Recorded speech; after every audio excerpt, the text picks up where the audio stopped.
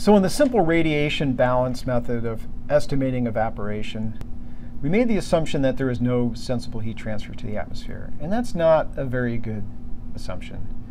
If you think about air moving past a body of water, there's going to be some sensible heat exchange there. You're going to have the temperature of the water either cooling that air or warming that air, so there'll be an energy transfer. So we really do need to look at that. So let's see if we can revisit this this energy balance and try and account for a simple way of and try to find a simple way of accounting for the relative influence of sensible heat and latent heat of vaporization. So there's a term called a Bowen ratio.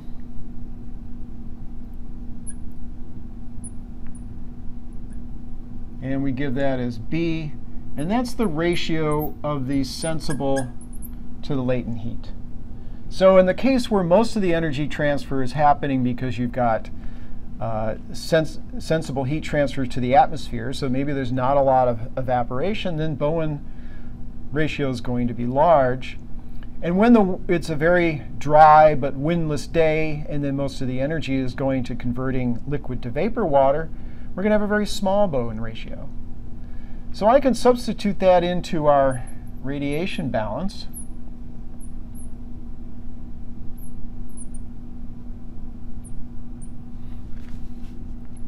And we simply take this E sub L term out here, and then we say that we have 1 plus B, which is the Bowen ratio.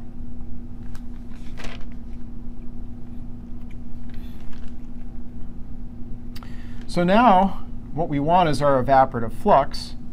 And so again, we solve for E sub L, and we put that in our equation here.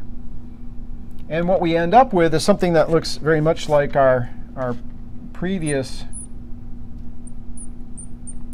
radiation balance, except now we still have our evaporative terms in there.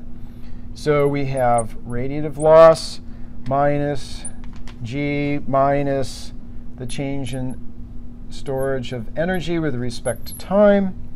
And that now is divided by the density of water times the latent heat of vaporization times 1 plus B. So it looks pretty similar to our radiation balance if we ignore these two terms, if we ignore the sensible heat transfer to the ground and the change in storage, in other words, assume steady state, except now we're still including the sensible heat transfer, the sensible heat transfer to the atmosphere using the Bowen ratio. So let me write that again. We have now, when we have steady state and no transfer to the ground, we can use still a fairly simple balance, but we can include the effect of sensible heat in our calculation of evaporative flux.